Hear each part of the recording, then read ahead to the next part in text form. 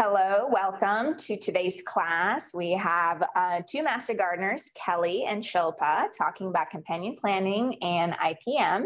So without further ado, Kelly and Shilpa, welcome. Thank you so much, Can. Hello, welcome to Companion Planting and Integrated Pest Management, or IPM. My name is Shilpa, and I'm here with my co-presenter, Kelly. And we're going to start out by introducing ourselves. So Kelly is a UC Master Gardener and San Mateo County Master Composter. She enjoys learning, using, and sharing sustainable garden principles. And she is a member of the UC Master Gardeners Soil Specialists Group and is particularly interested in soil, growing food, and composting. And Shilpa is a San Carlos-based UC Master Gardener.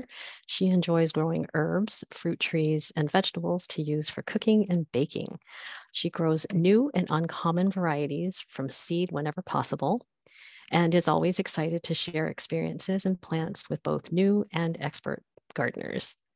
So as UCCE Master Gardener volunteers, we are trained and certified by the University of California to provide research-based information on home horticulture and pest management.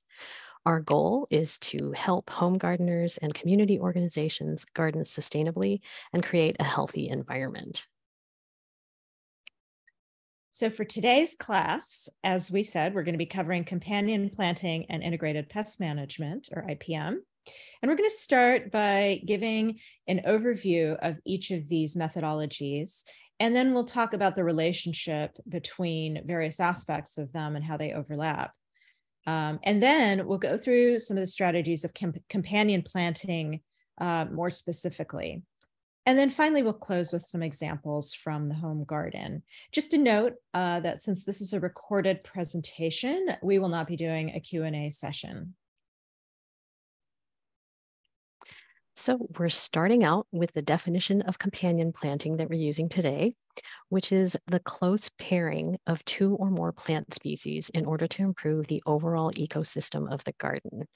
There are many benefits of companion planting, which include pest control, which directly relates to IPM, soil stewardship or fostering healthy soil, and physical support and aesthetics. With companion planting, you'll be improving the functionality and look of your garden, and this is what we'll spend a lot of time talking about today. We'll be taking a whole ecosystem view and touching on further benefits, such as biodiversity, improved pollination, and the creation of habitat. Also, water conservation and reduced water runoff, whether that be from irrigation or precipitation. We may think of all of these things as separate efforts to protect our ecology and our soil, but they're closely related to one another and to how we manage our gardens. At a more systemic level, we're talking about a shift in our view of gardening to consider the whole ecosystem versus just what's in it for us as humans. The nice thing, though, is that this shift really is to our benefit anyway.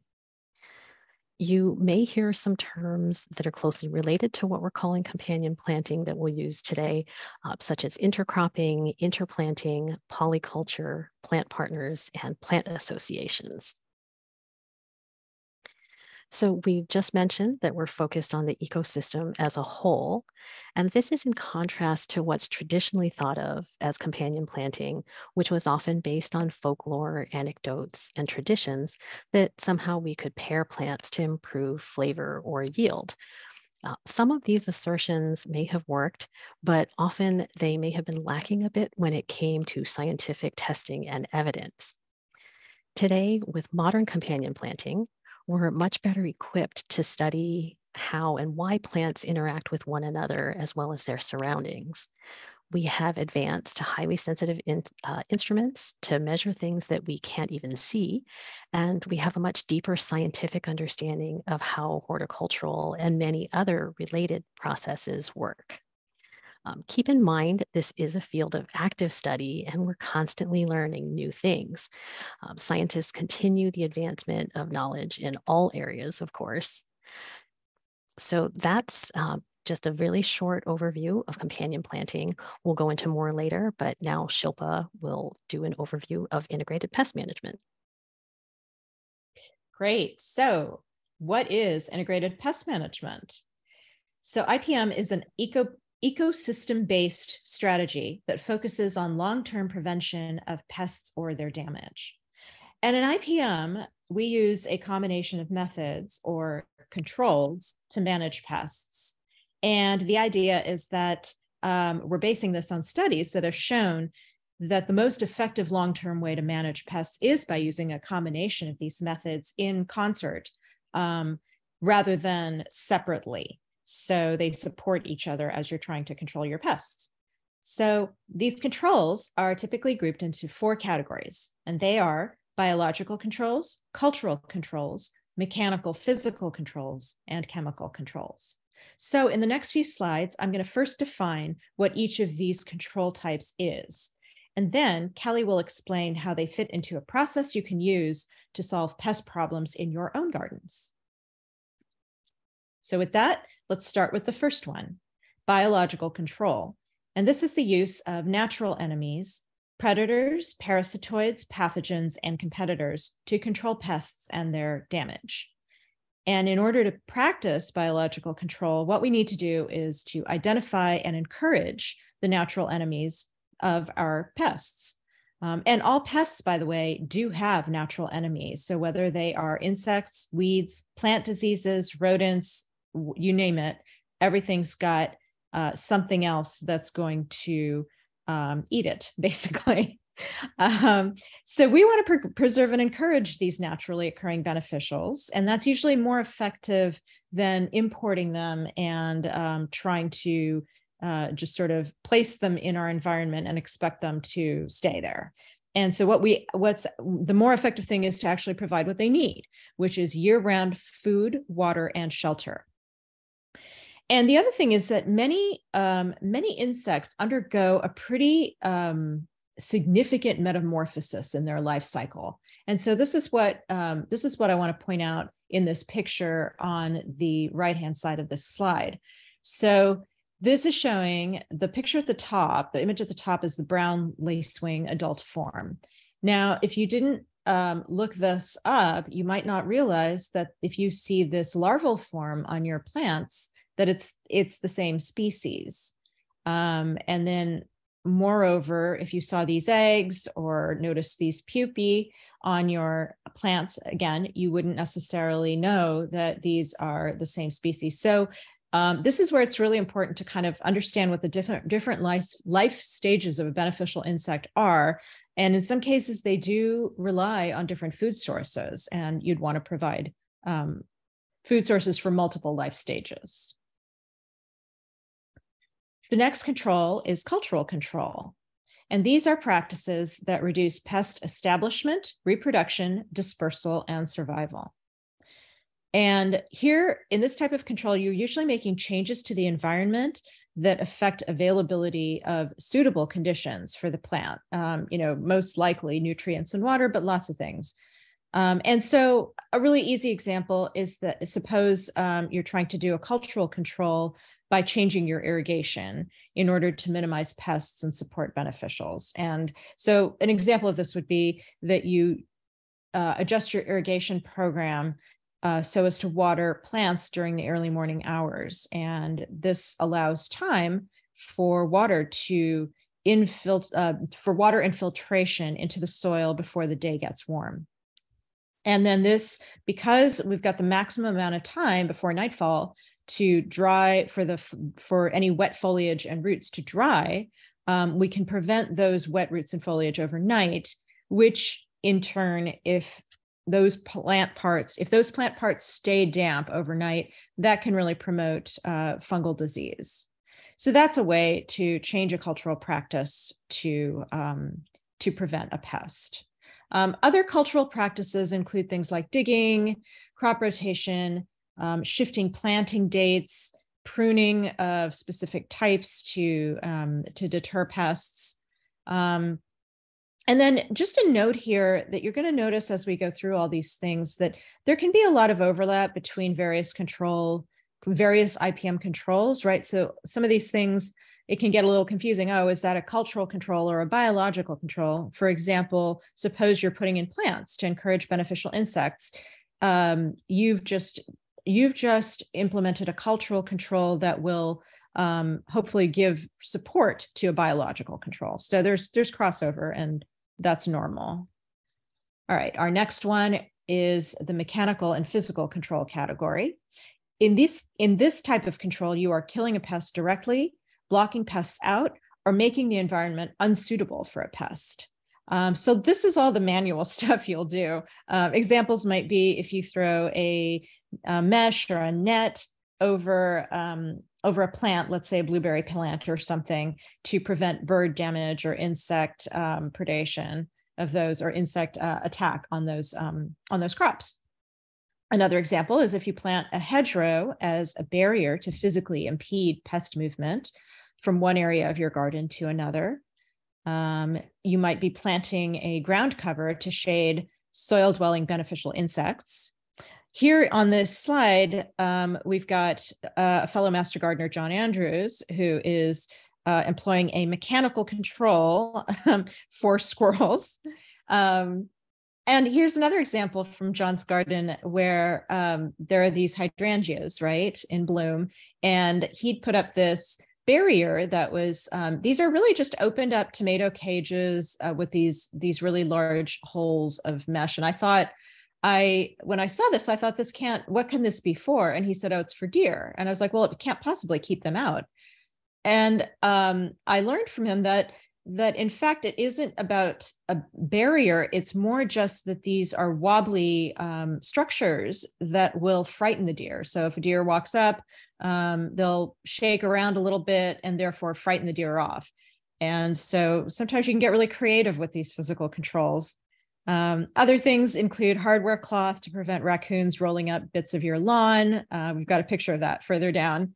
And anytime you're hand picking slugs or hand pulling your weeds or trapping pests, these are all mechanical physical controls. And last, and most definitely least, is chemical control. And this is the use of pesticides. And the term pesticides we're using very broadly to include insecticides, herbicides, fungicides, and more. All of these are considered pesticides. So, unsurprisingly, this is considered a last resort and meant to be used in combination with other approaches for more effective long-term control. So what that means is you've already tried the other control categories, and you'll keep doing those things. And the chemical control may serve as a boost to those basic things that you're doing. So don't stop doing those other control methods. Next, the important thing is to select the most targeted pesticides you can for your pest problem. You want to avoid anything that's labeled as a broad spectrum product. And the reason for this is that most likely a broad spectrum product is not only going to target your pest, but also many other species in the garden. And of particular concern is if it's going to target some of your existing beneficial insects. Additionally, if you're applying a pesticide, sooner or later, it's likely to end up in your soil, and that might affect the health of your soil negatively. Next, it's important to apply and dispose of your pesticides according to instructions and in a way that minimizes their possible harm to people, non-target organisms, and to the environment.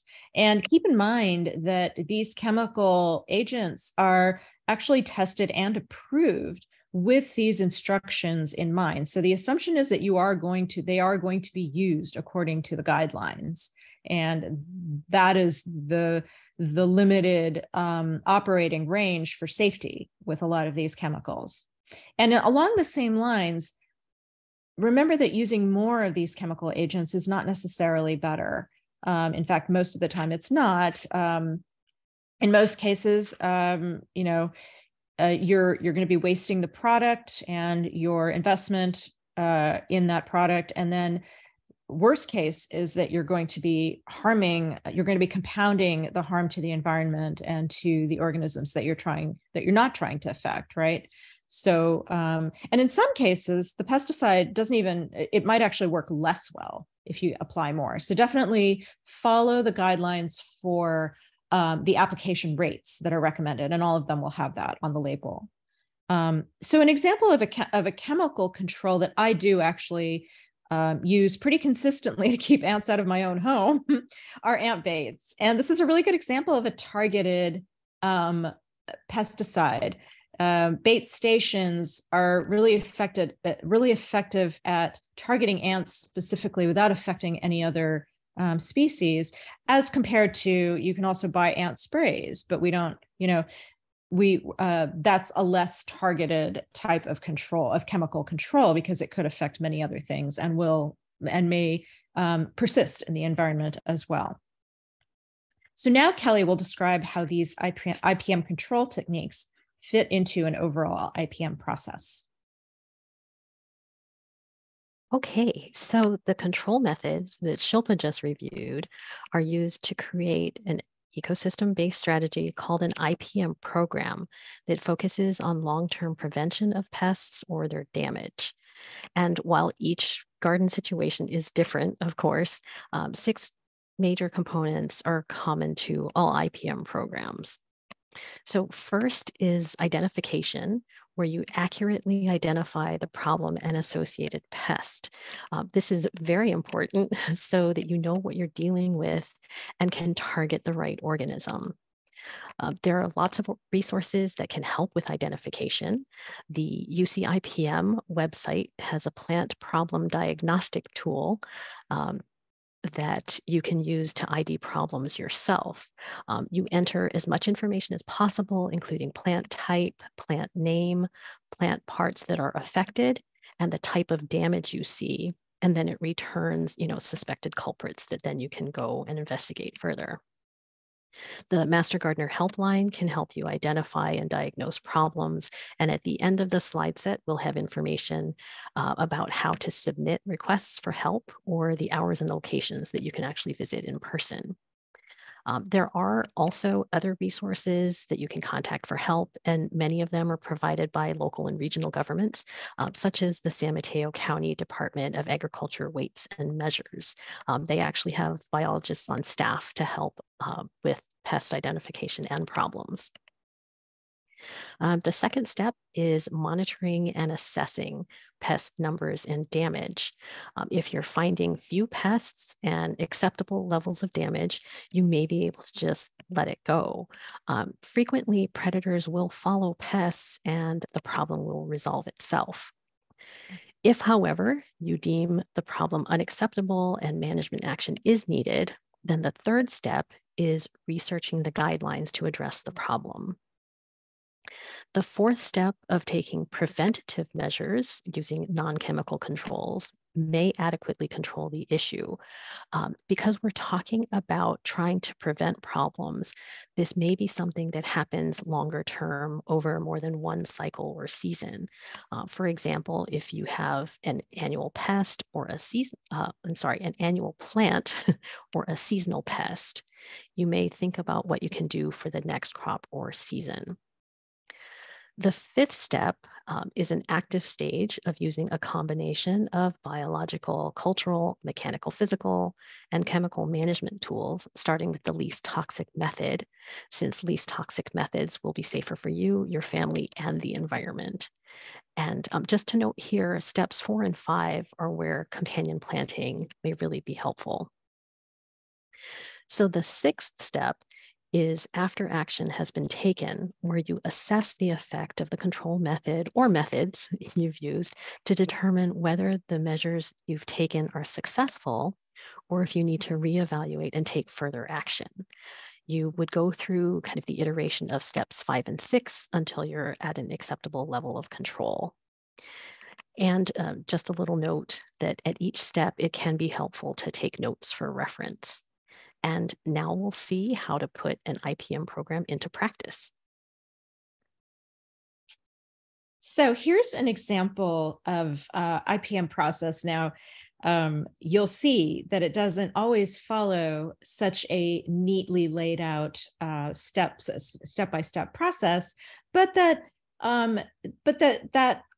series of steps can be a guideline for when you encounter real life issues. Okay, so this was a thing that happened with my neighbor just a few weeks ago, in fact. And what happened is that my neighbor first noticed these circular, remarkably regular circular holes in her rose leaves and birch trees. And the first assumption was that they might be caterpillars, and keep in mind, they just installed these plants. They have a brand new backyard that they invested in, and they want it to look nice. So it's understandable that they were immediately concerned and thought to try to solve this problem. So the first assumption is perhaps that perhaps they're caterpillars. They looked around for them but didn't see anything and assumed that they would need to spray something. And at this point, my neighbor happened to run into me and asked me about it. And I'd never seen this before, but after a bit of online searching, it was revealed that this kind of damage is caused by the leafcutter bee, and that their nests are often found at the base of rose shrubs. And so this corresponds to the first step that Kelly described in the previous slide, in that we have identified our pest. And at this point, the homeowner's first reaction and question was, well, how do I eradicate them? And I love this because this is where most of us start, right? There's nothing wrong with asking that question. And it is a completely human and understandable thing to be thinking that this isn't what we were expecting. We wanted nice rose bushes and birch trees. Here's a problem. How do we get rid of it? And the point of following the IPM process is to keep your curiosity going. So look a little further. In particular, what is the pest doing and why? How else, besides the damage that the pest is doing, does this species affect the environment? Is it doing good things and bad things? And even those terms, good and bad, are all a matter of perspective, right? Another thing to consider is this damage ongoing? Will things come to some kind of equilibrium? How much damage to the plant can I tolerate? What is the consequence of both tolerating the harm and not tolerating the harm? So these are all questions we can start asking at this point. And so we did some more reading about the role of leafcutter bees in the ecosystem, what some of the natural enemies might be, and the risk of ongoing damage. So this corresponds to step 3, research. And one of the things we learned is that these bees are, we learned that these bees are a native pollinator species. Many native bees, I'm not sure about leafcutter bees, but many native bees are endangered, in fact, and that they have many natural predators to keep their populations in check. Now, when I mentioned this to my neighbor, she said, but they've been there for months. And now I point this out because that corresponds to step 2, which we didn't talk about yet, the monitoring step. So ideally, when you have a pest problem in your garden, you're going to want to do some monitoring. Here it's very easy to make an assumption. You see these holes in your leaves and you think, well, I've been seeing that for months. So that means the pest is there for months, but you don't actually know that, because once the holy leaves are there, until they fall off, they're still there. So we don't know if the number of leaves being attacked is increasing or staying the same, and we haven't actually seen our pest firsthand. So that's the whole monitoring aspect of it. We also learned that pesticides don't work well on them. And another thing to consider is just the plants themselves. So silver birches and most roses are deciduous, meaning they're going to drop their leaves within a few weeks at this point and put out new growth in the spring. And so this holy leaf damage is soon to be not even visible at all. So all this stuff together kind of gives rise to a new perspective. And I believe at some point my neighbor watched a video on leafcutter bees with her son and texted me back to say, oh, they're so cute, how sweet that they use the little leaf pieces to line their nests. And we have this lovely picture on the right of a leafcutter bee actually carrying a leaf segment back to her nest. Amazing photo by a very patient woman in Australia. And so that's where we ended up with this example. We decided, okay, it's fine. We don't really need to do anything further. These plants are large enough that they're not going to sustain any lasting damage from this pest. Now, what that leaves is IPM steps 4, 5, and 6, preventing, managing, and assessing, right? And in some cases, of course, those steps are absolutely necessary. So in this case, a way to, if we had decided that perhaps maybe we were seeing damage on a very young plant that didn't have a lot of foliage to begin with and was in danger of being killed, you could do something minimally invasive, like tent the plant with some fine mesh to exclude the bees, and then you could monitor. That would probably be a prevention strategy. And then you could do step 6 assessment to see how well that was working. Its assessment can be very similar to step 2 monitoring. You're basically trying to see, are your pests being excluded? Are you seeing continuing damage, etc.? You could take photos every week, count the number of damaged leaves, lots of ways to assess whether your control technique is working. Great. Thanks, Shilpa, for that very, very great example, and such great timing too. So now that we've reviewed what companion planting and IPM are, we just wanted to highlight the relationships and commonalities with these strategies. So first, both, really focus on sustainability, doing less harm, and the whole ecosystem. Companion planting, though, often involves planning, where decisions about what plant partnerships you'll use are made kind of at the outset, even before you put plants in. So often it is proactive. On the other hand, IPM usually addresses problems as they arise, so it's a little more reactive. But regardless of timing, whether you're planning a new garden or you're observing what's going on with the plants that are already there, companion planting and IPM can be closely related and recursive. Many of the benefits of companion planting are achieved using IPM control methods, and some of those IPM control methods actually involve companion planting. Oops. Sorry about that. That's okay. Yes. So with that said, let's go through companion planting and some of its benefits, and then the way they interrelate with IPM controls. And so for companion planting, we can categorize benefits as the first one being improving biological control. And unsurprisingly, this corresponds to IPM biological controls. Another benefit is to reduce insect pest pressure. This corresponds to IPM cultural and mechanical physical controls. We can use companion planting to reduce weed pressure, corresponding to IPM cultural and mechanical physical controls. We can improve soil fertility and structure. This corresponds to IPM cultural controls. We can reduce disease pressure, corresponding to cultural and mechanical physical controls. We can provide support and structure, corresponding to IPM cultural and mechanical physical controls. And then in addition, with companion planting, there are a few benefits that don't directly correspond to any kind of IPM control technique. And those are to, of course, improve aesthetics, because that's important to most of us, and also to improve pollination, which is extremely important for most of our gardening endeavors.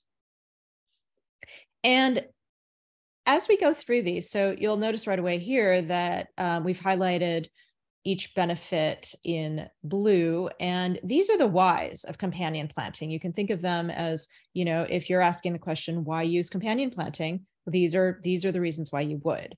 But more importantly, what we want you to be able to take away is how each of these benefits are incurred. So what's the mechanism by which these benefits are happening? And the reason for that is that while we're going to give a bunch of specific examples in the following slides, the chances that your particular pest problem in your own garden is going to map onto these specific cases is, not high, because there's such a wide variety of pest problems that you can have.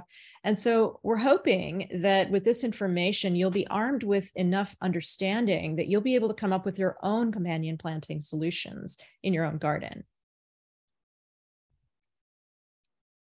So first up is biological control. So how do companion plants improve biological control? Much like what we talked about in the IPM section, they are supporting and encouraging beneficial insects. Again, those are the predators and parasitoids. And as we said, it's more beneficial. Well, there's an example actually from real life. Most of us have heard of the idea of buying ladybugs and releasing them in our gardens to control an aphid infestation, right? And those of you who have tried this have probably noticed that what happens more often than not is that the ladybugs don't stay. And so maybe they help a little, maybe they help more than a little, but sooner or later they're gone. Why is it that they're gone? And this is where the attracting rather than releasing of your beneficial insect is important. So the idea is that if you provide nutrition and habitat and year-round food in the form of diverse plants that are blooming at a variety of times during the course of the season, you're going to, more than just inviting them to your garden, you're going to give them a reason to set up house and stay in your garden. So who are these garden good guys that we keep talking about? Well, they're usually grouped into 3 categories, and they are predators, parasitoids, and pathogens. And I'll give an example for each of these categories. So we've already talked about the lady beetle or ladybug in the left photo. Here, this one is shown feeding on an aphid. And predators are typically those beneficial insects that hunt down and kill. One individual is going to hunt down and kill numerous individual pests. They are usually larger and stronger than their prey. And in some predators, this is true of the ladybug, both the adult and the immature stage are going to be predaceous. And so that's really to our advantage. The next category are parasitoids. These, rather than attacking multiple hosts or multiple pest insects, they only attack one host in their lifetime, and typically they are infecting the host and laying eggs in that host, and thus producing many, many more offspring of that beneficial parasitoid. So this middle photo here shows an example. This is a parasitic wasp, which is laying its eggs in a walnut aphid. And these eggs will then hatch, and the larva will consume the insides of the aphid. So this is really some horror show stuff. But hey, nature can be quite brutal. And it's good when nature's on our side with this stuff. And just a quick note on the difference between parasites and parasitoids. They are related terms, but different in several ways. Most importantly, parasites typically don't kill their hosts, whereas parasitoids always do. And then finally, we have pathogens. And these are beneficial microorganisms, including some bacteria, fungi, nematodes, protozoa, and viruses that can infect and kill pests. This right-hand photo is showing some caterpillars, and they are infected with a naturally occurring fungus, which is probably present as a result of spraying an aerated compost tea solution. So kind of like a probiotic for your garden. So all of these are examples of biological controls in IPM. And the UC-ANR IPM website, which Kelly mentioned, is really a great resource for learning about these natural enemies, both in general, just to understand who some of your beneficials are, but especially if you have a specific pest issue that you're working on. So the next benefit of companion planting is how to reduce pest pressure. And in IPM, these are generally cultural and mechanical physical controls. Before we talk about how to do this, though, it's helpful to understand how pests find plants. Pests are attracted to a host plant mostly by a combination of visual cues like appearance, color, and size, chemical cues, which are like volatile chemicals similar to odors and aromas, and tactile cues, which are like feeling or actually tasting the right plant. We can use companion planting techniques to manipulate the habitat and reduce pest pressure by doing things like physically impeding pest movement. Like Shilpa mentioned, you can create hedgerows, which is like growing a wall that inhibits, movements of pests from one area to another, or plant ground cover to impede the movement of pests that dwell, lay eggs, or pupate in the ground. Three more ways, which we'll go into more detail in the following slides, are luring pests away or trap cropping, masking or hiding crops to disrupt feeding, and interfering with egg laying. So first, trap cropping is using sacrificial companions to draw pests away from your host plants. The idea is to pick a plant that's more attractive to pests than your desired crop. An age-old technique in commercial agriculture shields pests from crops by attracting them to a small area and then annihilating the pests with target pesticides, thus not having to spray the edible crops. For home gardeners, the mere presence of a correct trap crop nearby is often enough to diminish pest damage to a tolerable level without having to use pesticides, or you just might consider using like a vacuum to remove the pest without applying any pesticides. There are a number of considerations for trap cropping, including when, how many, and then where to plant your trap crops. As for when to plant, especially for veggies, you usually want to give the trap crop a few weeks head start so that they can lure pests while your host crop is getting established.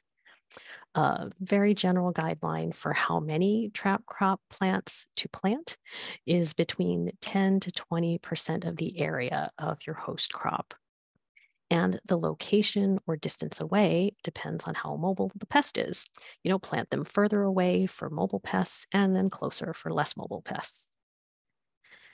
Two examples of companion plants that help reduce pest damage by trap cropping are planting radish to attract flea beetles away from tomatoes or eggplants, and mustard greens to lure harlequin bugs away from primarily cole crops, but also many other veggies. Another way to reduce pest pressure is masking, which blocks a pest detection of volatile chemical cues released by a host plant. There's a widely known hypothesis called the resource concentration hypothesis, and it proposes that plant-eating insects are less likely to find and remain on their host plant in diverse habitats. In field studies where interplanting or companion planting is employed, insects spend less time on the vegetable crops that are growing there. So this kind of polyculture approach also increases the number of pest-eating beneficial insects, resulting in lower pest populations and less damage to the host crops. A few examples, companion plants aimed at protecting host plants through masking are nasturtiums among zucchini to deter squash bugs, basil to mask tomatoes from thrips, and calendula to mask collards and other cole crops from aphids. The last way companion planting can reduce pest damage via habitat manipulation is by interfering with egg laying. And there is some fascinating research emerging that pests may actually locate host plants not just through visual and chemical cues, but also by making a series of landings on a plant's leaves and like tasting it with receptors on their feet. Researchers have observed that the pests need to make a specific number of appropriate landings on the leaves of their target plant before they receive enough stimuli to initiate egg-laying behavior. So if a host plant is interplanted with a companion plant, the pests end up making an occasional landing on that non-target plant, throwing off the required number of appropriate landings, and then making it less likely that the pest will settle down and lay eggs. So if, proven true through more research study, this theory could have a significant impact on agriculture in general. And although more research is needed, this method, can work in our favor. So here we have a few examples of companion plantings that have shown to limit egg-laying behaviors of certain pests. One is using sage, dill, or chamomile with cole crops to deter cabbage worm butterflies. Another is planting white clover around cabbage plants to suppress cabbage root maggot fly. And a third is planting cilantro with cabbage to manage aphids. The next companion planting benefit is to suppress weeds. So in IPM, this mechanism is a cultural control. And two ways that this works. First is a living mulch, and in IPM, that's actually a mechanical physical control. So there's sometimes this crossover between the different IPM techniques, and this kind of falls into both of those categories. And so a living mulch is a bit like wood chips, except it's going to grow. And so what that means is that you're going to need to mow or cut it down periodically. And the one thing you need to guard against is that you don't want it taking over the main crop. So an example of this would be tomato plants. And in order to cover the soil that's in between the tomato plants, you can plant in between some white clover, and that should help reduce some of that weed pressure that you would normally see. The second mechanism for using companion plants to suppress weeds is allelopathy. Now, this is a more involved way of thinking about the way plants interact with the soil and their surroundings. And one of the things that we might not expect, but is in fact the case, is that they release substances from their roots and leaves, which end up in the surrounding soil. And so this is what's meant by allelopathy. And that's what's shown in this diagram over here on the left. All of the various plant parts in this diagram releasing allelochemicals into the soil and into their leaves and into the environment. And some of these substances, we may not have heard the term allelochemicals, but actually that it corresponds to some very common chemicals that we are very familiar with. For example, caffeine and tannins. Quinine is also an allelochemical. Quinine is the reason that gin and tonics exist, as it turns out. And so what these agents do once the plant releases them into the soil, they can do things like reduce germination rates, inhibit growth of surrounding plants, sometimes even kill other plants. And so for us in the home garden, in order to benefit from allelopathy in plant combinations, it's certainly necessary for us to understand exactly how this is going to work specifically for those plants, right? So we need to know what's going on before we can actually use the combinations effectively. And an example might be, suppose you have some tall transplanted crops as opposed to direct sown, right? So suppose you buy or grow some tomato seedlings or kale seedlings and then transplant them into your garden beds. And then surrounding them, you would have some cucumbers planted, and cucumbers are known to release some allelopathic chemicals, some allelochemicals, and can help through that mechanism to suppress weed growth. Okay, the next benefit of companion planting is that they can improve soil fertility when used as a cover crop or planted alongside crops to aid in nutrient transfer. And companion plants can also help improve soil structure. So this all relates to IPM cultural controls. Cover crops are used to feed the soil versus feeding us by providing a crop that we harvest. A cover crop is generally grown in the season before your main crop, and is terminated or cut down before seeds form. That terminated cover crop is left in place to decompose and provide nutrients back to the soil, hence the phrase chop and drop. Some of the many benefits of cover crops include reducing erosion, creating habitat for beneficials, drawing nutrients that lie deep in the soil closer to the surface where other plant roots can access them, adding organic matter, increasing biodiversity, and suppressing weeds.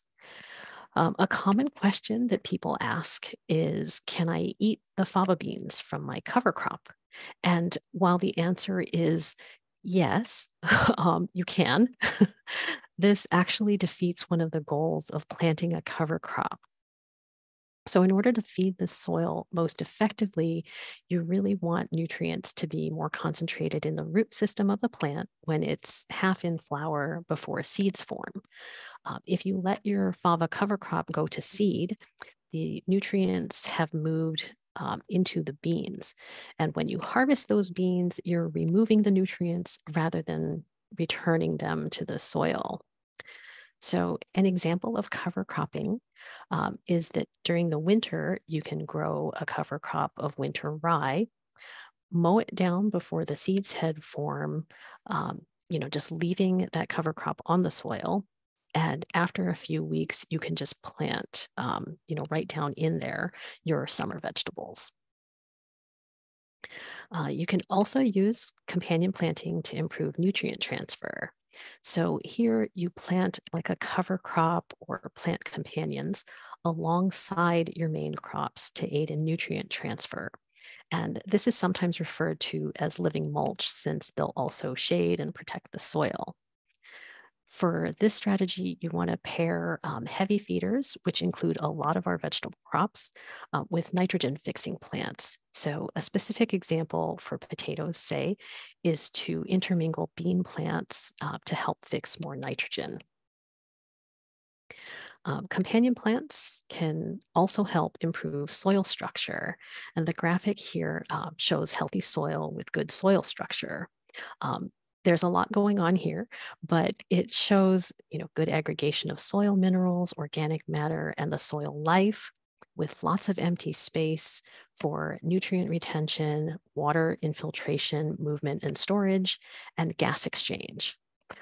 There is a lot going on in the soil under our feet. And to keep soil healthy, it's really helpful to keep living roots in the ground. Different plants and cover crops provide different benefits. Dense fibrous roots produce lots of exudates that feed soil microbes. And if you have problems with compaction or you just want to try to open up your soil a bit, long tap roots can act as like a living rototiller. And a great example of this is tillage radishes, which are actually daikon, but varieties that are bred for length rather than flavor. And the variety names here are kind of fun and evocative, like groundhog, sodbuster, and driller. And Shilpa has been actually experimenting with these in her raspberry patch to help improve water infiltration and to make the crop more heat and drought resistant, with some promising results. I have indeed, and we'll see how it goes, but been experimenting with that for the last year or so, and it seems like it's helping. Okay, so our next companion plant benefit is that they can help reduce disease. And when we are talking about disease, so we're basically talking plant pathogens either below the ground in the soil, or diseases that are transmitted via spores or insects above ground. And many of these things that we're going to be talking about correspond to IPM cultural controls, except for a couple that I'll point those out when we get to them. And this is a good point to mention. We've mentioned cover crop and living mulch a few times, and you may be wondering whether these terms are interchangeable. In fact, many of these things are the same plants, and the difference lies in the way that they're used. So when we say cover crop, generally what that means is that it's a crop that's planted before the main crop and then terminated. allowed to the residue, you either compost it or allowed to lay there, and you plant your main crop on top of that.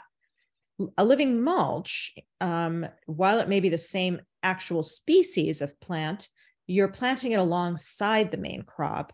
And as a result, it may be something that it just is growing next to it. And it might provide many of the benefits of a non-living mulch while you're doing it. So this is often the case in perennial, let's say orchard culture or my berry patch, for example, where you have living mulch that's planted in the middles of the rows for, in a commercial operation.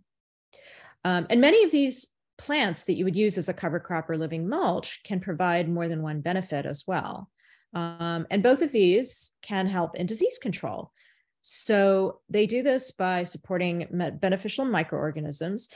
This example is really striking. I didn't realize this was possible. So many of you may have heard, especially if you grow tomatoes or potatoes, that you should rotate your crops to prevent the buildup of the verticillium wilt fungus. It's a disease that persists in your soil, and that you should crop rotate so as to minimize the buildup of that pathogen.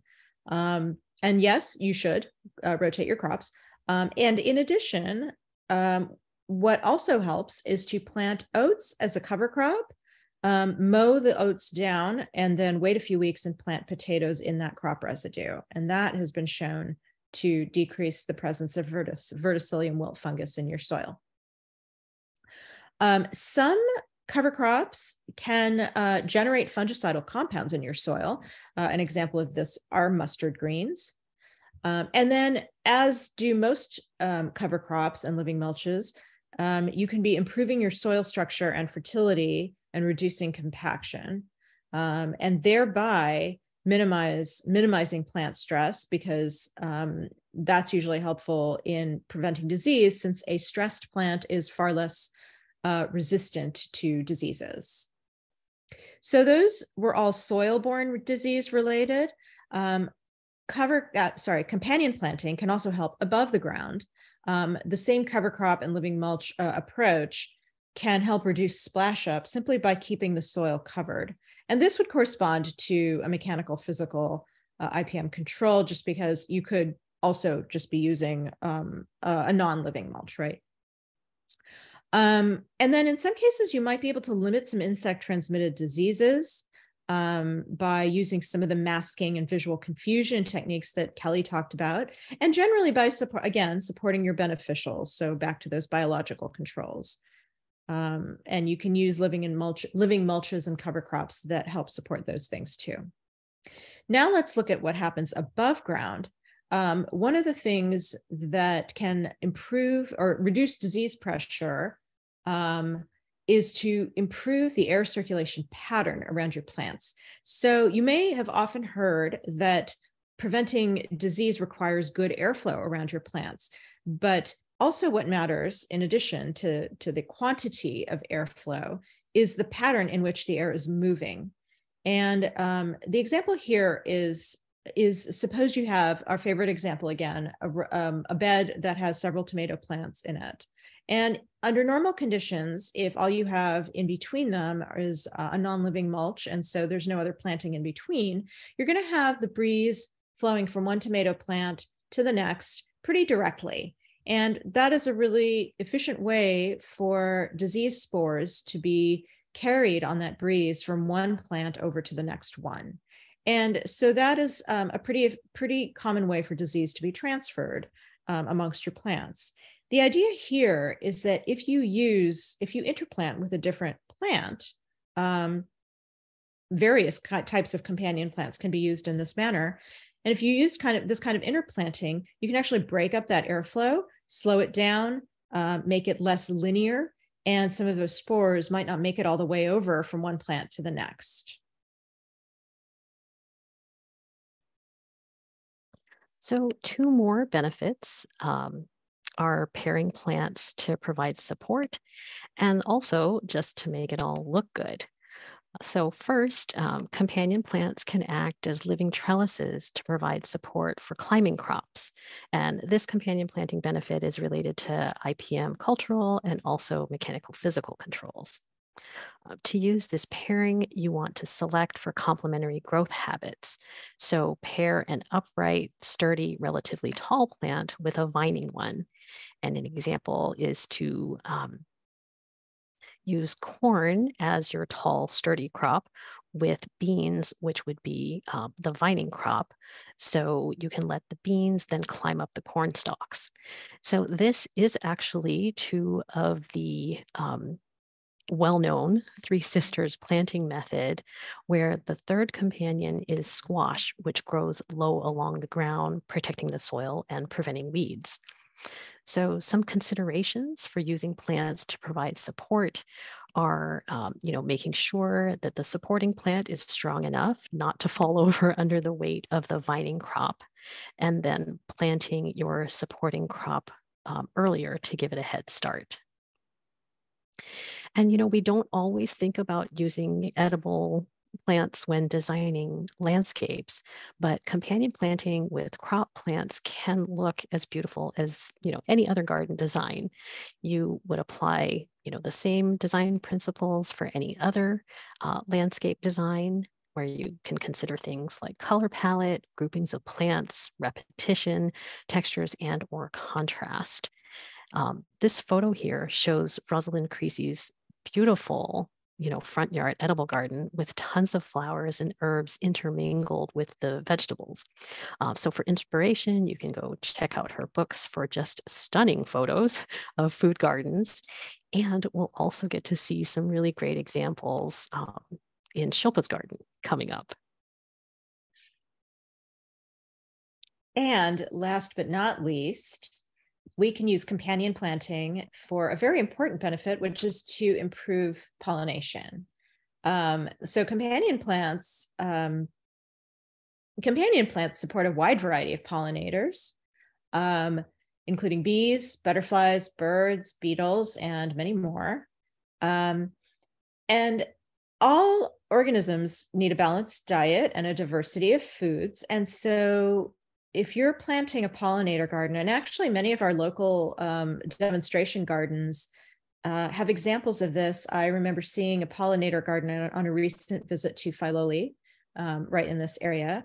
And the idea with planting for pollinators is to make sure you have consistent food sources throughout the season. And how to do this, so a really great resource when you're trying to figure out what to plant is pollinator.org. And I believe that link is in the resources. And this is a way to get lists of pollinator plants according to our region. Surrounding Lingso, our local area is in the California coastal chaparral type of region. And so what you can do is you can target specific pollinators by planting the right plants. And you might even relate this to what it is whatever crop you're trying to have well pollinated. So for example, here, suppose you had a set of blueberries, and you wanted to make sure that you were having great pollination for your plants. And you find out that, one of the main pollinators of blueberries are bumblebees, and you want to support the bumblebee population. And you can then plant the right plants. In this case, one of them is crimson clover. You can plant that near your blueberries to improve the pollination. The other thing, of course, that we mentioned already is to create habitat. And one of the things that creates habitat that I just love is that often it's permission to be a lazy gardener, which I definitely count myself as. And, even if you don't consider yourself a lazy gardener, anyone with a garden knows that there's never a shortage of garden jobs that you just never get to. And so if we can take some of those off our list and at the same time create habitat for beneficial insects, why not, right? So some of the things you can do are when you're cutting back your perennials after they flower, it's nice to leave it rather than cutting them all the way down to the ground, because that might look tidier. Instead, try leaving 6 to 8 inches of the hollow stems. It turns out that these are really great nesting sites for beneficial insects.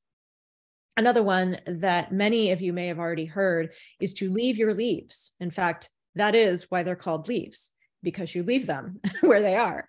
And the idea is that these are, in addition to nourishing the soil beneath the tree that drops them, these are also great, fallen leaves are a great nesting site for caterpillars. And these caterpillars will then become many of your pollinator species, right?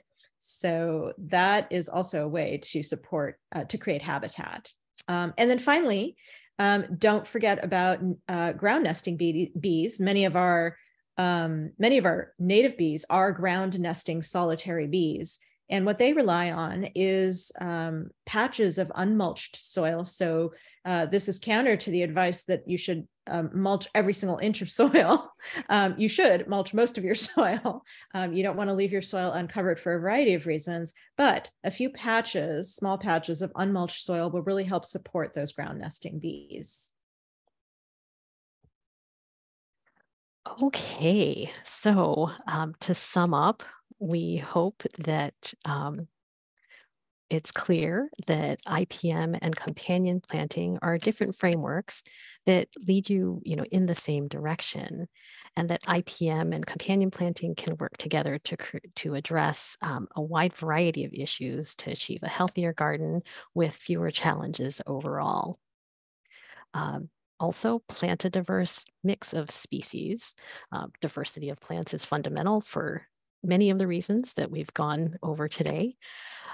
Intermingle your plantings, mix things up. Don't necessarily plant all the same species right in line with another. Learn how to use cover crops and living mulches. Your soil will thank you, and produce healthy plants.